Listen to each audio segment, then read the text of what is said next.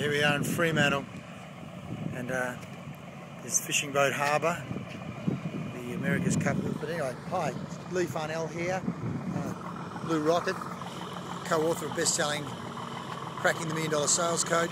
I'm about to go into a meeting with a client this morning down here in Fremantle. I thought I'd just share with you what we do when we're coaching, because as a sales manager, entrepreneur, there's some $1 million questions you want to be asking people. This is what I'll be asking my client. How's it going? What have you been up to? What's working? What's not working? What have you done since we last met? Did you follow up on those action plans we agreed on? Why didn't you? If you haven't, what are the consequences of not doing it? What are you going to do about it? You see, they're paying me to hold them accountable.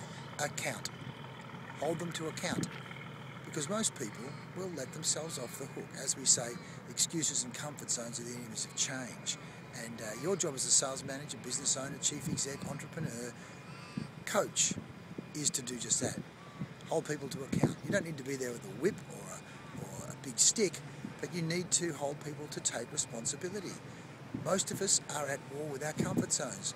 Too many people, sometimes me also, will try and take the easy way out.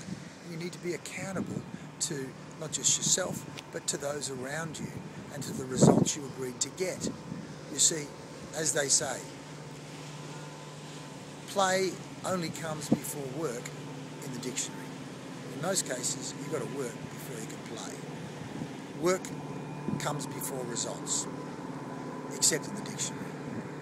So, just a couple of tips. If you're going to be a chief exec, manager, run a business, self-employed, be a coach. You must make sure you ask those $1 million accountability questions. What have you done? What haven't you done? Why? What are you going to do about it? Are you serious about the results? What are the consequences of not taking those results? What are you going to do about it? What are you going to do about it? What are you going to do about it? Let's make a note of that. We'll follow up in a week, 2 weeks, 3 days. Draw a line in the sand, because we're going to come back and talk about it again. Leigh Farnell signing off. Stay accountable.